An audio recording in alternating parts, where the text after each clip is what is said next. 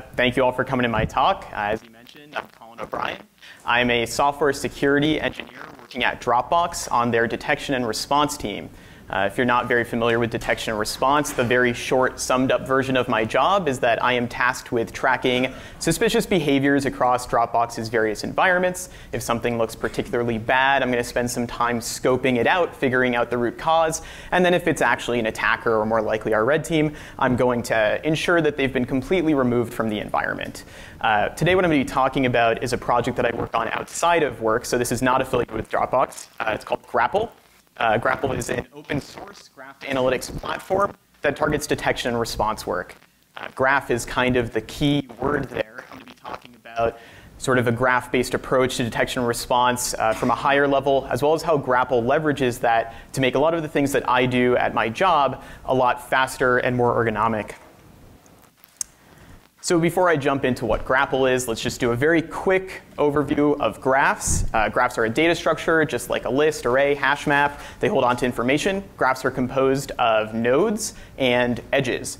Nodes are going to be, oh, shoot, is it not updating? OK, I'm going to do it like this. Cool. That should help. So nodes are entities or things, nouns, right? You could imagine a person maps very nicely to a node. Edges are going to be those lines in between them. They denote relationships between nodes. As an example, you might have two person nodes and an edge between them because they are friends.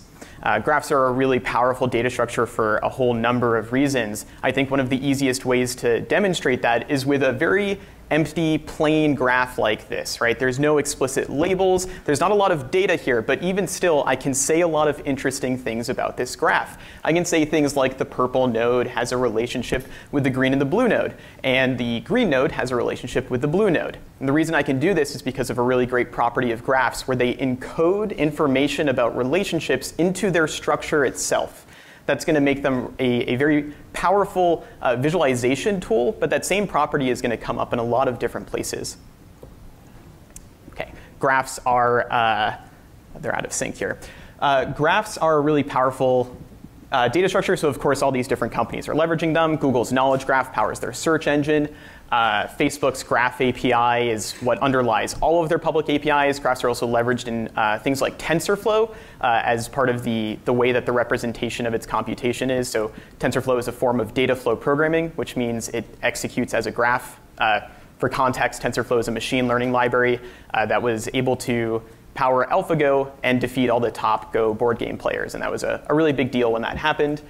Graphs also tend to be very emergent.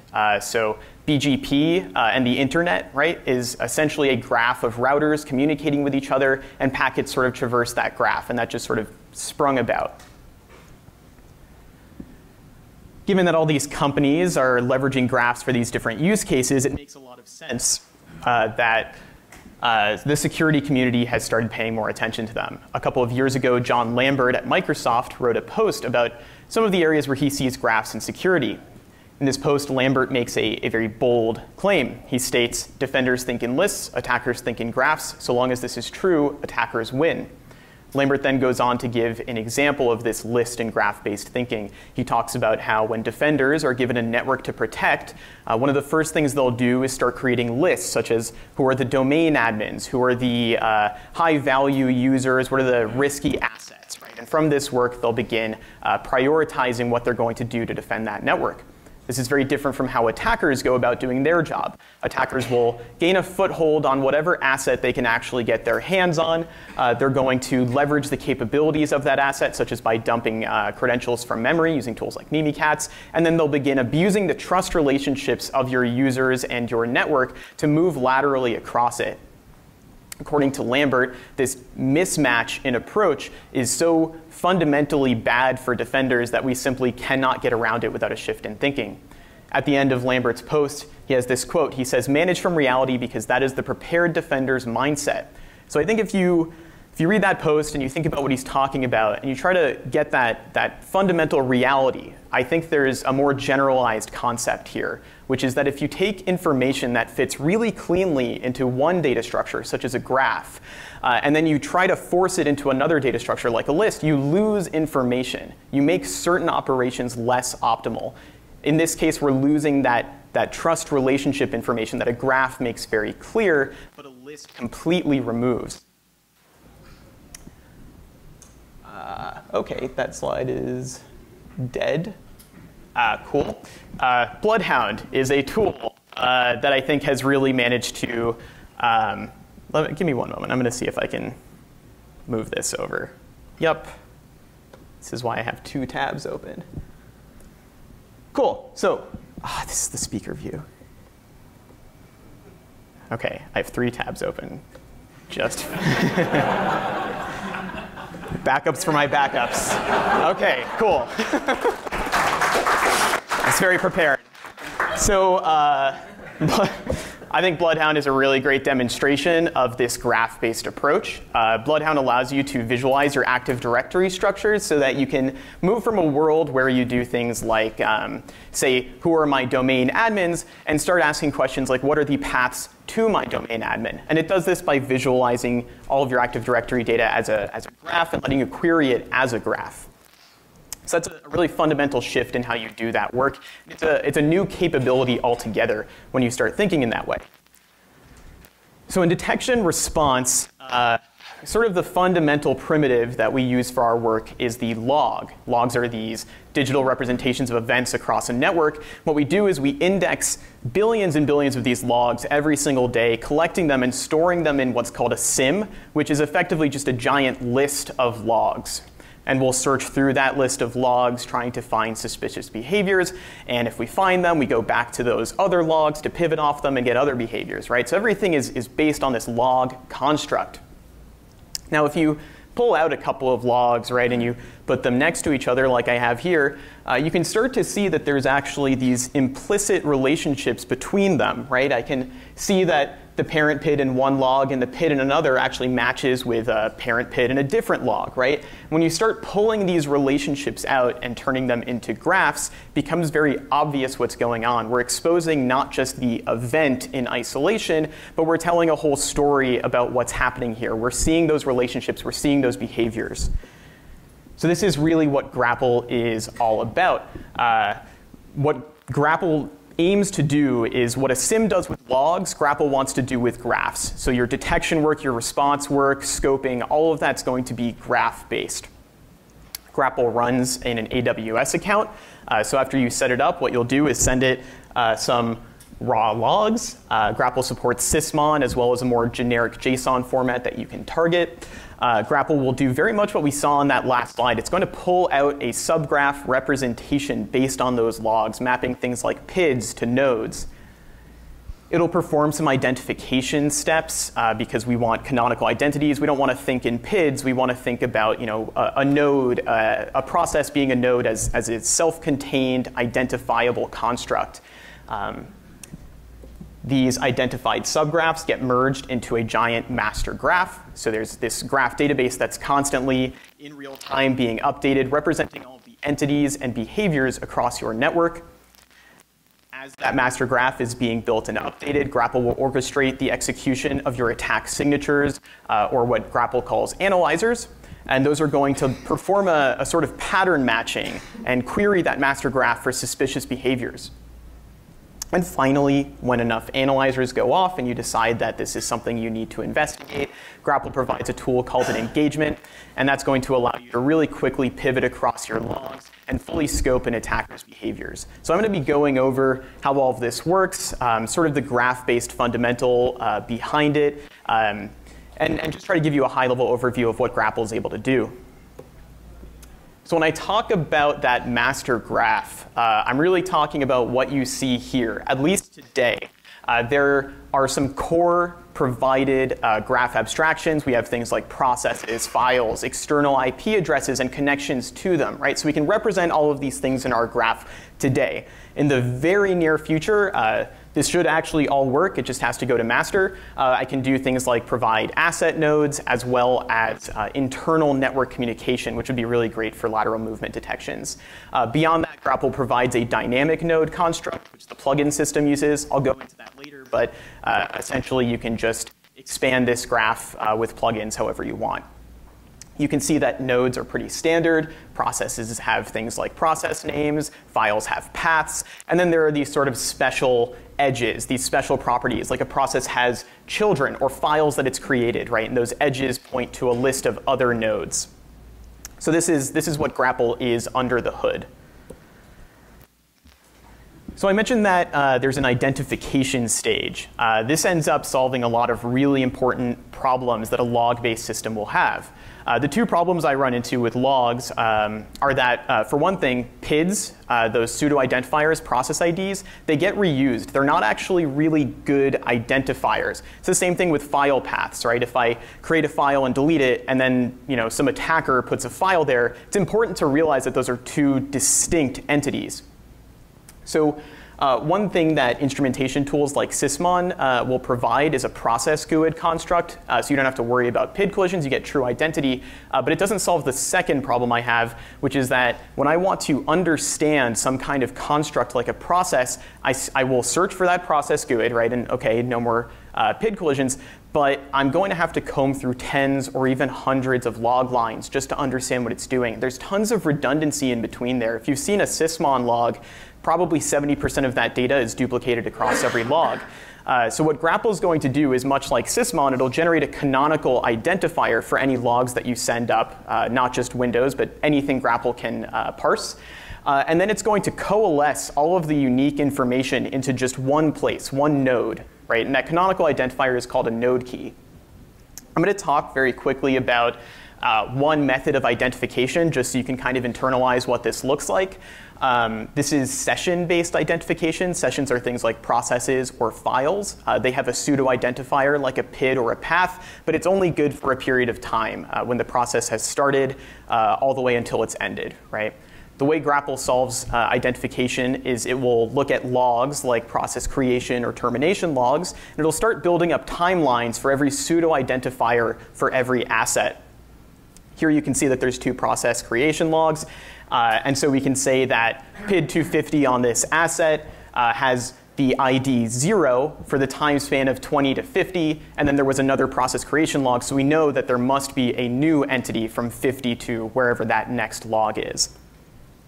When this other log comes in, because the process has actually done something to find its identity, we just look it up in the timeline. Now keep in mind that Grapl is going to handle all of these crazy edge cases for you. One obvious one is that your instrumentation might start up after a lot of your processes have already started. So you'll never get those process creation logs. There's a lot of heuristics and other work that goes into handling those cases, but this is the happy path, and this is what identification means in Grapl. All right, let's talk about detection. So log-based detection, I think, tends to drive us towards properties or artifacts, right? We will look for hashes, and we might even look for things like command line arguments. I think the command line argument example is a really useful one because command line arguments aren't actually interesting. Attackers can change them. They can use other binaries with different command line arguments or bring their own binaries, right? What we're using command line arguments for when we use logs to build rules is as a proxy for the underlying behavior. I don't care that curl executes with -f. I care that the attacker is sending a file off of the box. That's the foundation. And logs don't do a very good job of exposing those core behaviors. On top of that, those sims, the indexes, kind of punish you for writing searches that have to look at more than one log at a time. So if I want to pivot in part of my rule going from an execution log over to a network log over to something else, the sim might actually just break if I try to do that. Joining performance is generally something that starts getting exponential very quickly. One demonstration of where this relationship-based rule would be really helpful is if we have these two logs here. These are just two process creation logs. One is for Word and one is for PowerShell. Now these are both valid digitally signed Microsoft binaries. They are almost certainly executing in the vast majority of environments. Yes, PowerShell is a tool that attackers like to use, but so do system admins. And again, if we put these logs next to each other, we can see that there is this implicit relationship, right? And when we turn this into a graph, I can see that it's not Word or PowerShell or any properties of those processes that I really want to build a rule around. It is the fact that Word is executing PowerShell. It is actually the hidden information that I care the most about in this case. And even more so, it's not Word and PowerShell having that relationship. It's really just the fact that there is an assumption that two processes shouldn't have a relationship in this environment, right? So the more generalized structure-based query that we want to get to is tracking things like unique parent-child executions. When you start designing your attacks as if they are graphs, I think the attack signatures become really obvious. We have executions of Word talking to a non-whitelisted IP address, right? This is going to be kind of property heavy, but the properties are more of an optimization to increase our sense of risk. We can also use more generalized searches, like the one I talked about earlier, the unique parent-child process. More complex searches that require multiple hops, right? Or even some causal analysis, like we have here a process that has talked to an external IP address, and then it created a file, and then it executed that file. Building that kind of rule in a log-based system is prohibitively difficult. You wouldn't reach for that kind of rule because you would know it would be painful. So my opinion is that this graph-based approach that we've sort of designed here is already strictly better than a log-based approach. I can take advantage of properties when I want to take advantage of properties, and that's great. That word.exe talking to evil.com, right? I'm thinking a lot about specifics there, but I can also track fundamental attacker behaviors. If an attacker has to worry about process executions being unique, you are changing how an attacker is going after your network. Of course, the truth is that we have to treat that really nice crafted word with an anomalous connection very differently than the parent-child process anomaly, right? One of those is going to happen hopefully never, but the parent-child process one could happen fairly often in your environment. And so for this reason, we introduce a concept of risk. Right now, I'm essentially labeling the master graph, saying these small pieces here are very risky, and these other pieces here are not that risky, right? So again, this is a nice improvement. This fits more with my mental model of how I want to track attacker behaviors and make their life harder. Still, there's one more level that we kind of want to get to. As an example, what if it happens to be the case that Word talked to a non-whitelisted domain, and also Word has a unique parent-child relationship? I don't want to have to write a whole new signature for that. I already have two signatures here, right? I want those to just automatically compose together. So for this reason, Grapl has a concept of an asset lens or a username lens. These lens nodes allow you to view otherwise isolated risks under a specific concept like a username or computer. So here we can see that all of these independent risks that I had started tracking actually overlap. And I can take that overlap into account when I'm describing the asset lens risk itself, right? I can say that this specific computer is not just the sum of the risks under it, but also add a multiplier, like an extra 10% for every node that overlaps, right? Because that's extra sketchy when these things are overlapping. So the actual implementation of this is going to be in Python. That's the language that you would use to write these analyzers. I chose Python for a number of reasons. My experience with query language and domain-specific languages that are very common in the state-of-the-art systems is that they front-load a lot of their power. They're really purpose-built for specific scenarios, and anytime you try to move into some other scenario, they really start fighting back. You get performance problems, you get huge queries because you can't abstract things away. You compare that with something like Python. Python is an extremely general purpose language. I think it's probably fair to say that it's the language of choice for a large part of both the data science and the security communities. You can build out powerful abstractions, and you're never going to feel particularly limited by Python, in my opinion. So analyzers in Grapl are these flat Python files that you'll deploy. These will get called on every single update to the master graph. So this is a real-time system. There's no search query like periods or anything like that. It's just going to happen on every single update. This function will get called and passed in a client to talk to the master graph. You will get a node view. Node views are a concrete representation of some node that already exists in the graph. And then a sender, which we'll use to emit hits. So this analyzer here is going to look for suspicious executions of processes because their parent process is Word, right? We don't expect Word to be creating sub-processes. So this process only involves, this query only involves processes. So if it's not a process node, we're just going to ignore it. Like if this is a file node or a network node, it's not relevant to this signature. We'll create our process query. We will constrain it by saying that it has to have the name winword.exe.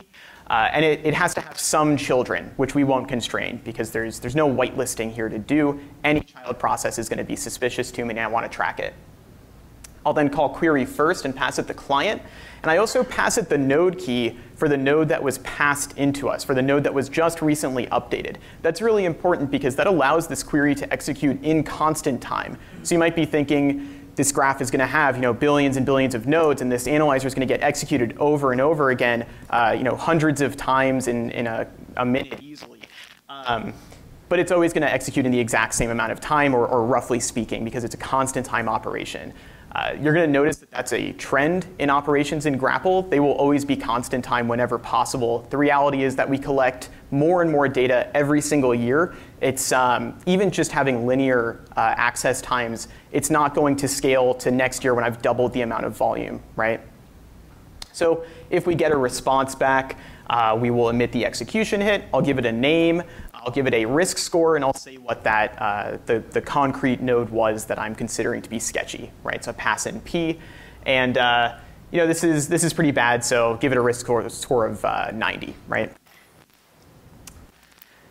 One example of how Python is able to provide us with these powerful abstractions is that we can leverage this parent-child counter that Grapl provides. This is just a specialized interface. It's going to encapsulate all of this nice logic for us and just expose a single method called getCountFor. We don't have to worry about how this works under the hood. There's actually a lot to it. For example, there's actually a Redis connection for this parent-child counter. So in the vast majority of cases, because of the constrained API, we actually don't even have to talk to the graph database to get these counts. This is just an example of how you can build really powerful, reusable constructs in a way that most sims are not going to allow you to.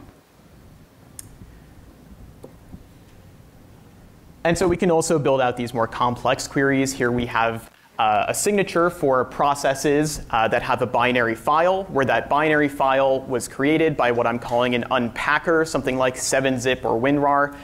Now here we've got a really low risk score, right? I'm calling this 15. If you try to spend your time whitelisting something like this, you're just going to waste hours or days. You're never going to whitelist something like this because new software will be deployed and it's going to use this sort of approach. But it's still an interesting behavior that I want to track in my environment. So I can move away from thinking about whitelisting in black and white situations of good and evil and just say that, let's track this. And if it correlates with something else, we get that nice multiplier because of lenses. And I don't have to waste my time, right? That's really important. I spend a lot of time on whitelisting searches that would just be better served if I could downgrade them.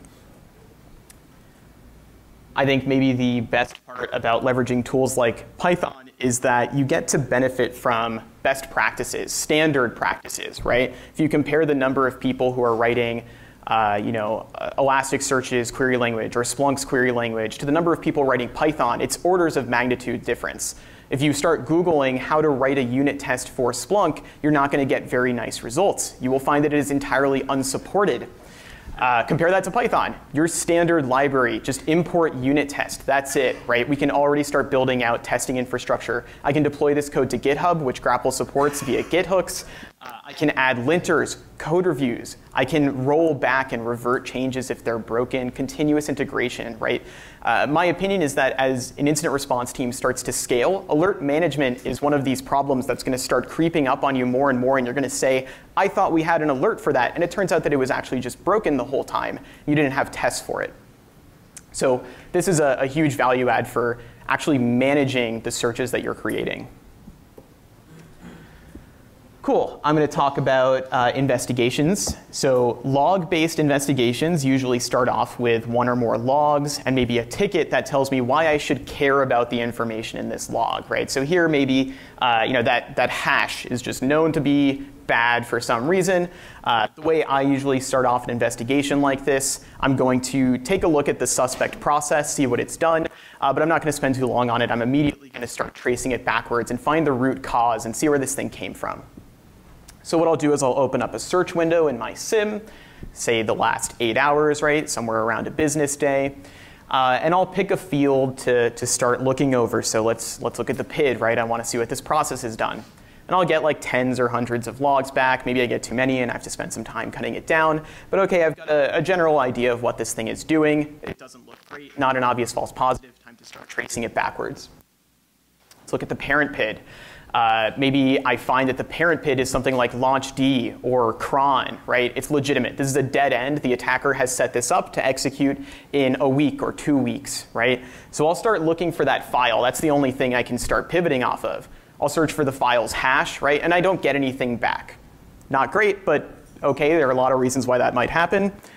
I'll try the image name, but I'm still not getting anything. Clearly, this file was dropped a long time ago. I'm not getting any new logs back. So what I have to do at this point is extend my search window back. And now you can see I've got some logs related to that image name, which is great, but I'm paying a very serious cost. These are linear searches at best, which means that if I extend my search window by doubling it, let's say, every search from this point forward is now twice as slow. On top of that, and really much worse, is that I now have PID collisions. PID collisions, in my experience, for a client laptop, if they are running Chrome in particular, are going to happen basically every couple of hours. If my investigation is going days, it is essentially a guarantee. PID collisions suck. They are really annoying to deal with. You have to start saying PID after this time, but not before this time, stuff like that. It's really painful, and it's because logs don't have that strong sense of identity. So there's clearly a couple of other problems here. One of the problems that's maybe a little harder to see is that I don't actually have a good idea for how I'm pivoting. I want to know more things about that file. Really, I just want to know what created it. But all I've got is this hash, and I'm just going to hope that that hash shows up somewhere in other logs. I don't know that I'm pivoting to the information that I want, and I don't know if it's on the other side. Switch tabs. Let's see what we got. Oh, wow, that's not good. Get a replay of the talk. Almost there. Come on. All right, sorry, bear with me with exactly 2 minutes while the speaker Wi-Fi is not working for me. And so I'm going to tether to my phone, which will just take less than 30 seconds. I apologize. Tethering, mobile hotspot. Let's connect to the Wi-Fi. And reload. Cool. Not what I was hoping for.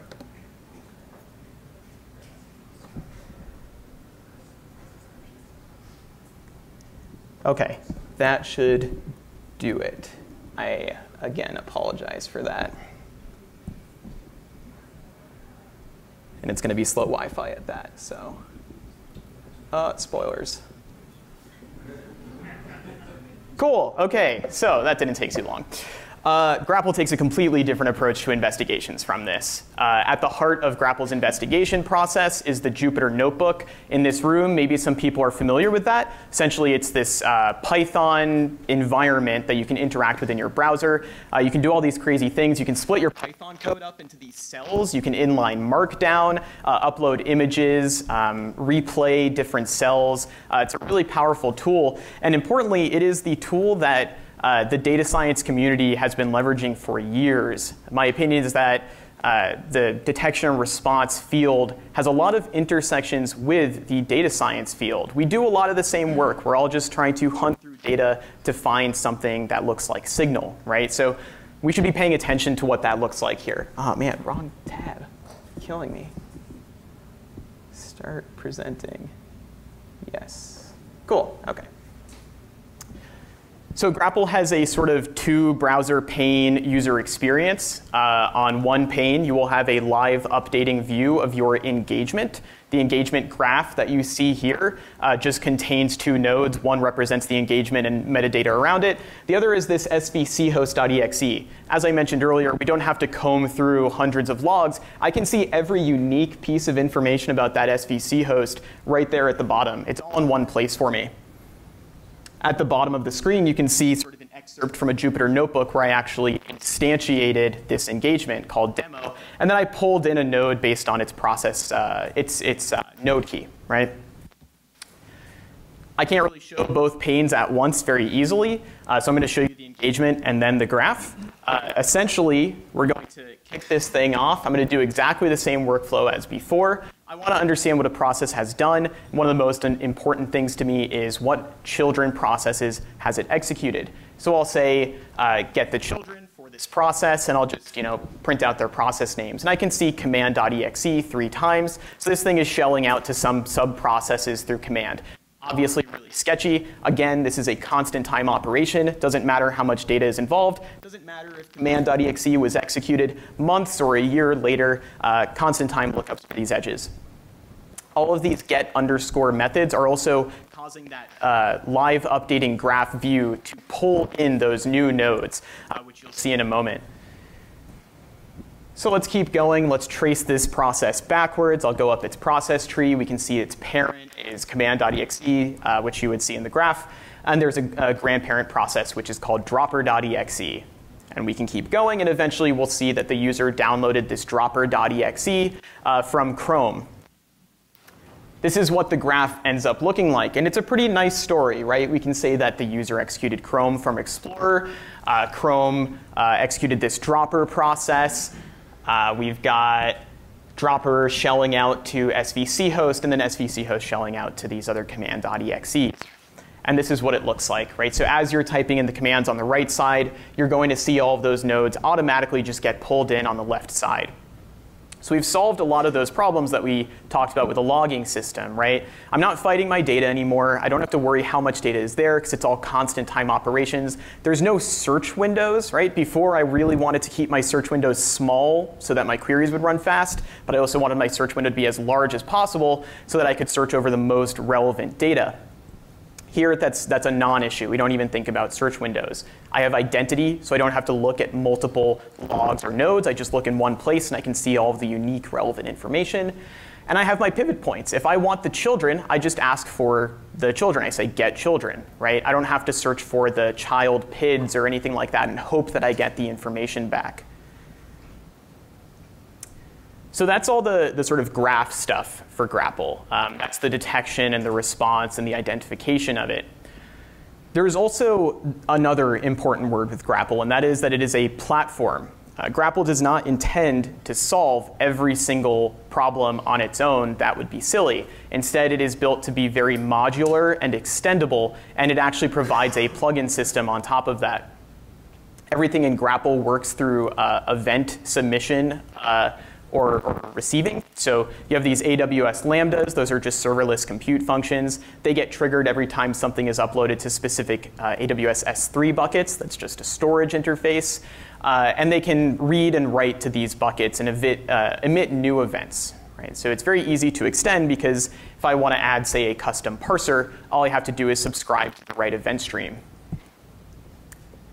Grapl provides a plugin system for this. The plugin system is still in early stages, but this is fairly representative. It'll only get better from here.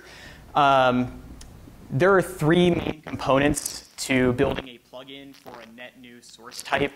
In this case, I'm going to walk you through what it looks like to set it up for AWS Guard Duty. That's an Amazon offering where you pay them money, and they send you logs to tell you when something bad is happening in your environment. So we're going to build a subgraph generator. It's going to parse logs and turn them into graphs. That's what you see here. We're going to build that query construct, like we saw that process query, right? We want to be able to build analyzers around these EC2 instances and guard duty alerts, as well as a view construct so that we can represent the concrete nodes in that graph. The first component is going to be built in Rust. The other two are built in Python. I do not expect anyone to be particularly Rust savvy. This is just pretty simple code. It's mostly boilerplate, and the macros are going to take care of a lot of it. So what we're going to do here is just focus on this AWS EC2 instance. You can see at the top here. I'm just going to put whatever properties exist in the node for this. You can see there's an ARN, that's the AWS resource name. It uniquely identifies that resource. Every EC2 instance or IAM user, anything in AWS always has a strictly unique identifier. We also have a launch time, and there's all these other properties that I've omitted here just for screen space. I've added a macro that is not showing up super well on there, gray on gray, but essentially what we're saying here is turn this structure into a dynamic node, right? That dynamic node is a construct that Grapl knows how to understand, and we'll identify that node using a static strategy. So earlier you saw the session-based strategy. Static strategies are even easier. It's just a lookup. We can say the ARN maps exactly to its canonical ID, right? That macro is going to generate two things for us. One is the dynamic node version of that structure. So it'll be AWS EC2 instance node, and then an interface for that structure. Implementing that interface is pretty trivial. It is one method, and it is always the same exact code. And that's going to basically allow Grapl to do all of these things on top of that node. Everything from here is pretty simple. We get logs. We parse them using a standard JSON parsing library. We get a structure out. We create our node. We just instantiate it by calling new. We're going to pass in that static strategy method. That's generated by the macro, so you don't have to implement that or anything.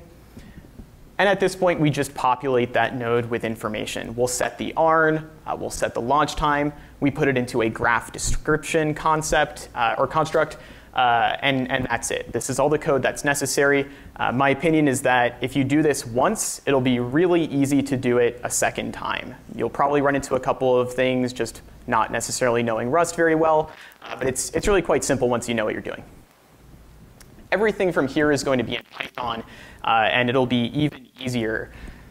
This is the EC2 instance query. You saw the process query earlier, right? This is how our analyzers are going to start looking for sketchy patterns that have EC2 instances in them. Really, technically, the only thing you have to do is write this code here. It's just a constructor. We're going to inherit from the dynamic node query, and it'll provide all of these interfaces under the hood for us. But so that we can provide a kind of prettier API, we'll wrap those internal interfaces with ones that have nicer names, like with launch time or with instance ID. Right? But that is it. This is all the code you need to start building analyzers at this point. So views are what we use in engagements and are what we actually consume from the analyzers when something is updated. So we'll create a view construct for this AWS EC2 instance. It's really quite simple. We have a constructor that has to take a couple of values, the dgraph client, which is the graph database that the master graph uses, a node key, a UID, and then just whatever properties our node has. Pretty simple. Just construct that your super class. And again, mostly we're going to be adding helper classes, but there are two methods that we have to go and implement here. Pretty simple. Everything is just a mapping of field name to type. So launch time is an integer. ARN is a string. That's it. Because the Python code doesn't know the schema of the graph database, you kind of have to create these mappings for it. Same thing for the edge types. There are reverse edges denoted by tildes. So AWS EC2 instances have no forward edges, but they do have reverse edges, like all of the guard duty alerts that they are a part of, right? So we say, for any finding resource reverse edge, there can be many guard duty alert views because we might be a part of multiple alerts. And when we, from an EC2 instance perspective, talk about those alerts, we call them guard duty findings, right? So it's sort of the mapping of a reverse edge to a forward edge and saying what the type is. And again, we will add these helper methods. So this is all pretty simple. These are all of the constructs that you technically need to implement a plugin in Grapl. This is still a work in progress. I'm hoping to cut some of this down and provide some more intuitive interfaces, but really not much work. I built this guard duty plugin, which included users and alerts and all these other things. I think it was less than an hour, and I was building the system as I was doing it, so it's pretty quick. There is only one more piece here And that's the actual deployment. Technically, you can deploy this however you want, as long as it goes into EC2. But Grapl provides a construct to the Amazon Cloud Development Kit. So that's an infrastructure as code group of libraries and things like that. Grapl provides a library in TypeScript. It'll be in Python soon, but Python was not supported when I started building this. Pretty simple. We'll use the event emitter construct. We're going to create a new event emitter for guard duty logs. So AWS will just ship those off into an S3 bucket, and this will set up all the events and notifications. A service construct, that's going to set up our AWS Lambda, which will actually run the subgraph generator. And we'll set up an integration with the output bucket, the place we're going to emit new events to, in this case, the unidentified subgraph bucket. And that's it. You can run CDK deploy. All of your code is going to go up there. It'll all be managed by AWS. Really nice and easy. Setting up Grapl is intended to be as easy as possible. If you clone the repo and you go to the grapl-cdk folder, you can fill out a .env file. There is one field in that file, and it is a bucket prefix. Just use an org name, anything that's like not going to be taken by somebody else. It just has to be unique. And run the deploy all script. And that's it. It'll take about 15 minutes, but you don't have to sit there and even hit yes. It'll just take its time and set up those resources. At this point, once you've run this script, the lambdas are all set up, the graph database is set up, everything needed for identification, the S3 buckets, the user interface that we saw earlier for engagements. That's it, right? So about 15 minutes, couple of commands. There is one last thing that has to be done. We're going to provision the schemas for that graph database so that Grapl knows how to talk to it properly. For this, we can go to our AWS console, select SageMaker. We can just pick the notebook that Grapl has already created for us right down there. At this point, either create a new notebook, or you can just use the one that's provided by Grapl. Run this notebook. It's going to provision everything. And at this point, you're done. Send up some test data, which is also part of the repo. These are sysmon logs. You can see that dropper.exe in the malicious SVC host. You can investigate those, check out what the network traffic was, right? Dropper.exe pulled that file from somewhere. You can figure out from where. You can look at the child processes and see what those are doing. And just perform your own investigations. Cool. So I believe I should have time for questions because I went as quick as I possibly could. But like I said, Grapl's open source. If you're interested in contributing, interested in using it, feel free to hit me up. Always happy to talk to people about it. Cool.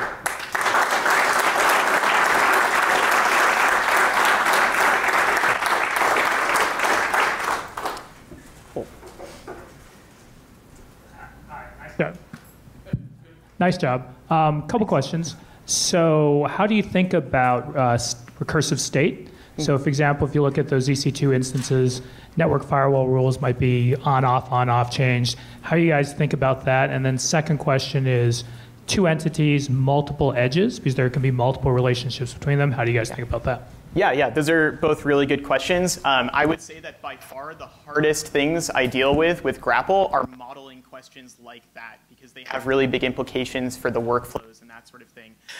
So I'm going to answer your second question first because it's a little easier. What that comes down to is just a decision. So as an example, right now, Grapl does not have a concept of like writing to a file multiple times, right? That's going to change by having an intermediary node called like a write node, which will store all of the metadata in multiple times for every single write. That's usually the abstraction you want. And then the query interface can abstract over that very, very easily. It's really just a question of whether you want to differentiate those different writes and that sort of thing, which has come up a lot of the time with Grapl. Connections are another good example. The way connections exist in Grapl is you have a process with an outbound connection, which has an edge to an inbound connection, which has an edge to a process, right? So there's these intermediary nodes that we can hold that information in. So really just a matter of making that call.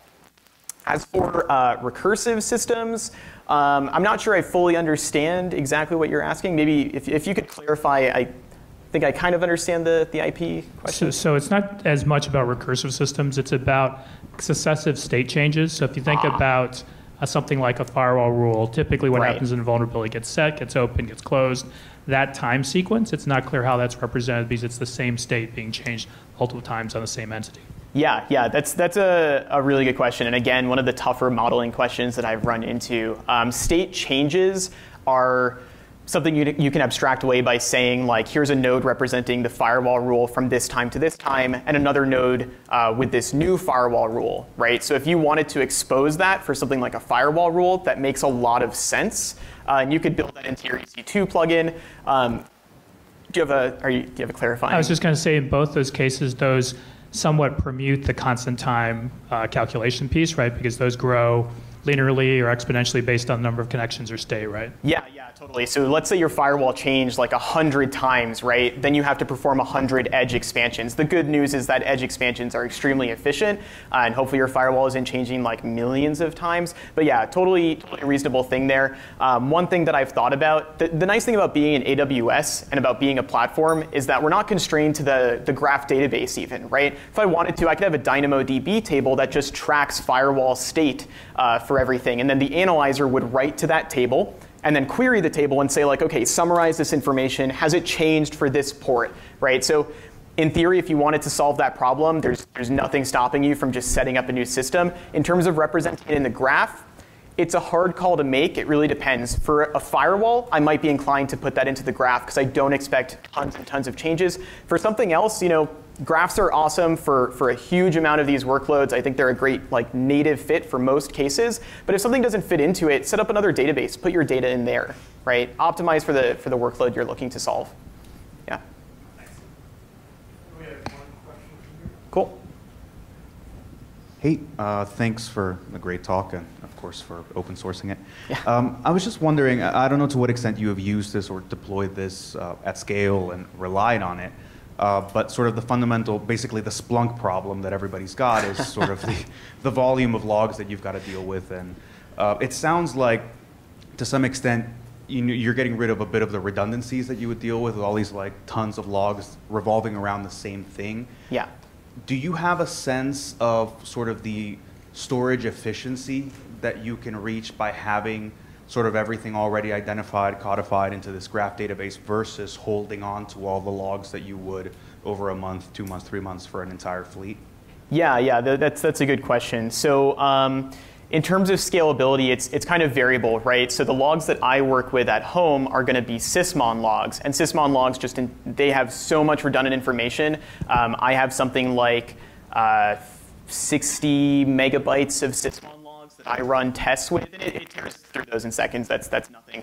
And the actual storage property is about an order of magnitude less than that in terms of the data that Grapl actually has to hold on to. That should scale really well as you add more and more redundant data, but it's going to be super workload dependent, right? So if you have, I think the good news is that for the systems that are the worst offenders for something like Splunk, they're actually the best case for Grapl. So an extremely noisy process that's doing tons and tons of things, that's Grapl's best case because very few of those things will actually be unique in terms of the logs.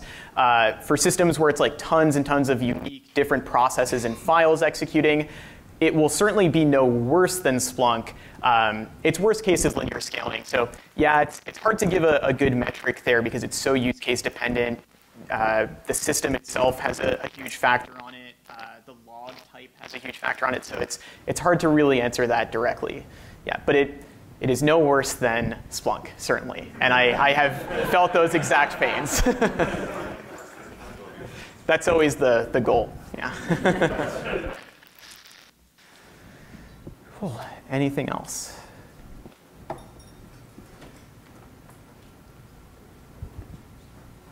Do you see standardization coming down the pike for predicate names, types, or RDF namespaces as this concept gets more popular? Yeah, absolutely. So the biggest focus that I have been having over the last couple of months is getting to stability, API stability. That's actually why the plugin system exists, so that I can stabilize the core of Grapl, start moving other concepts into separate systems that can stabilize at their own pace. Most of what you saw is entirely stable. So the query interface for processes should be stable. That's not an API guarantee yet, but I intend it to be very soon. The common information model that I'm using is standard. It's a little bit modified because I have all these edges and stuff like that. But for the most part, those properties are absolutely stable. Edge names, it's subject to change at this point. On top of that, I mentioned that I'll probably have these sort of intermediary nodes to handle things like writes. Once that's out of the way, which is probably a matter of weeks, I will be stabilizing it, and I'll make strict API guarantees. Yeah. But it's a big focus right now.